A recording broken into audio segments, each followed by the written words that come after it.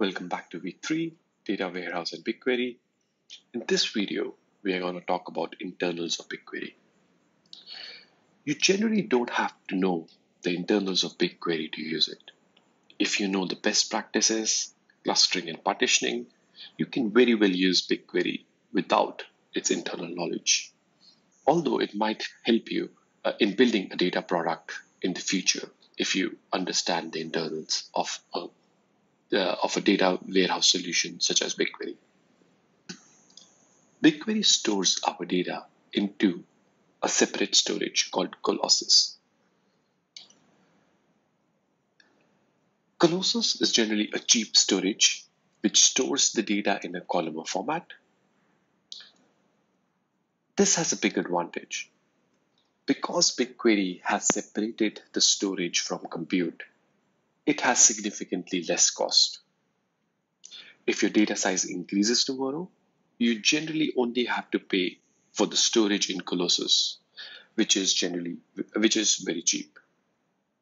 The most cost occurred is while reading the data or doing the queries or running the queries itself, which is basically compute.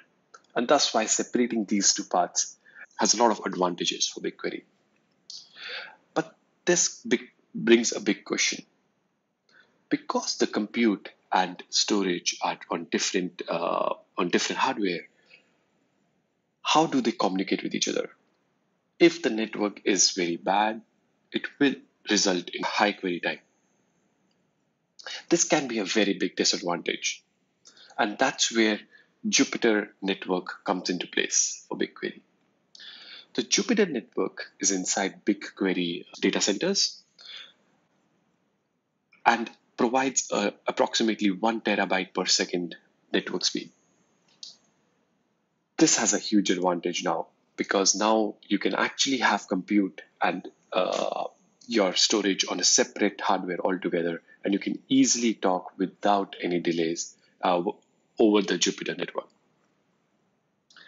The third part of BigQuery internal is Dremel.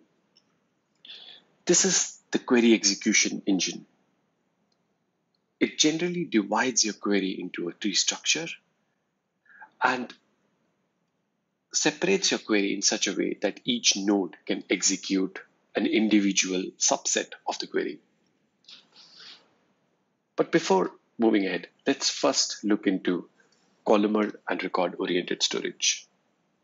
So as you can see on the left-hand side, this is our record-oriented storage, which with row R1 and R2. This is very similar to something similar to structures like CSV, and they're easy to process and understand. On the right-hand side, you can see the column-oriented structure, in which row R1 and R2 can be seen in multiple places with respect to the column C, D, and E. BigQuery uses column-oriented structure. This actually provides a huge gain. Column-oriented storage actually helps us to provide better aggregations on columns. And generally, when we are using BigQuery or data warehouse solution, we do not query all the columns at one time. The general requirement is to query a few columns and filter and aggregate on different ones.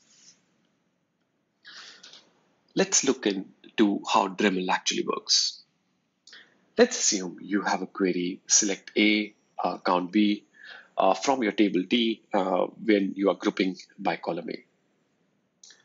When BigQuery root server receives this query, it understands it and knows how to divide it into smaller submodules. So in our case, the select A count B query becomes select A sum C, and it divides the query further into R1 to R1n.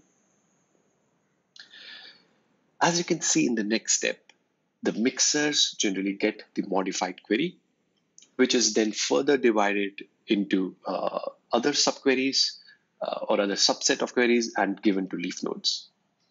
The leaf nodes are the one which actually query or actually talk to the Colossus database, fetches the data, executes appropriate operations on top of that, and returns the data back to mixers, which then in return to root servers, and the data is aggregated and returned as a result.